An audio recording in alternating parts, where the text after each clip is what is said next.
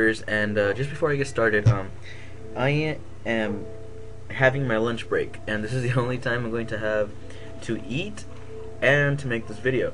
So I do apologize if you hear a lot of munching. I could just do it right now. But yeah, okay.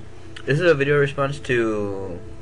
Dang, I forgot again. I am just so sorry. I'm just in such a rush. His question is, okay, he has this... He just ripped a DVD to his hard drive, and he's left with a video TS folder. And what he wants to do is how to play it into a media center or burn to a DVD later. I think that's his question. Yeah, that is his question. Okay. If not, please correct me. I'm sorry, and do my best to redo this video as soon as I get more time. If I speak a little quick, I apologize. I just need to get this out of the way. Okay. You're going to need a piece of software called DVD Shrink. I'll put the link in the description as soon as I can. And all you gotta do is open it.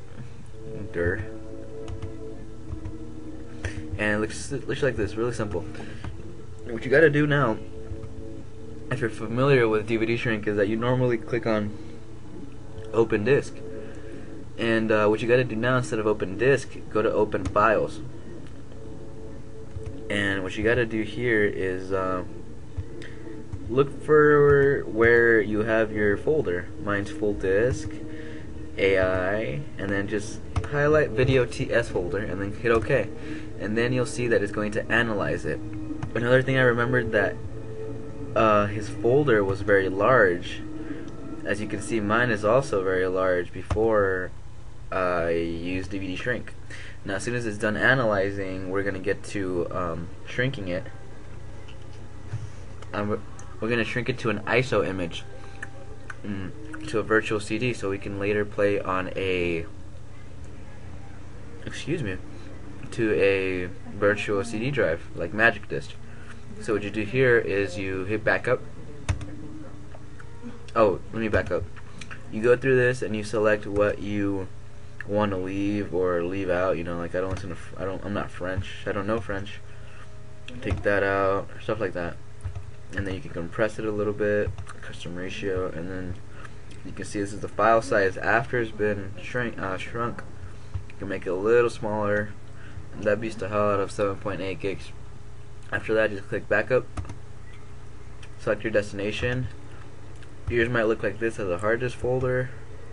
Click on the arrow, select ISO image file, select where you want it to go. My desktop, AI save, and okay. Now this is gonna take about 20 minutes, so I'm gonna stop the video here, finish my lunch, and then I'll get back to you. I'll get back to it as soon as it's done. Thank you. Alright, as you can see, the video's not done yet, but just letting you know I'm halfway through with my lunch, so you won't hear me smacking anymore by the time I resume it. Alright, sorry. Alright, YouTubers, I'm sorry I'm not done eating it. Just a banana, I'm almost done. As you can see, it's done. We don't need this anymore. If you take a look, we got a new ISO image from the video TS folder. After you get that, you just follow the steps from my last video. You open up Magic Disc, which I think I'll have this. Oh, never mind. I'll put this in the description. Promise. Open that up. You get this little thing in the bottom. Just right click it.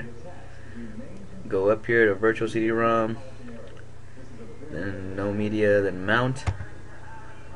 Then just find that ISO image. Mine's right there, 3.48 gigs. See, a lot smaller. Open it, and then you'll have a selection of what to play. Play it in media player or what's it called, media center. So that's pretty much it. I hope this video was. Oh yeah, and you have to unmount it after you're done using. Hope this video was helpful to you guys. I am terribly sorry for eating while making this video. It's really rude, and I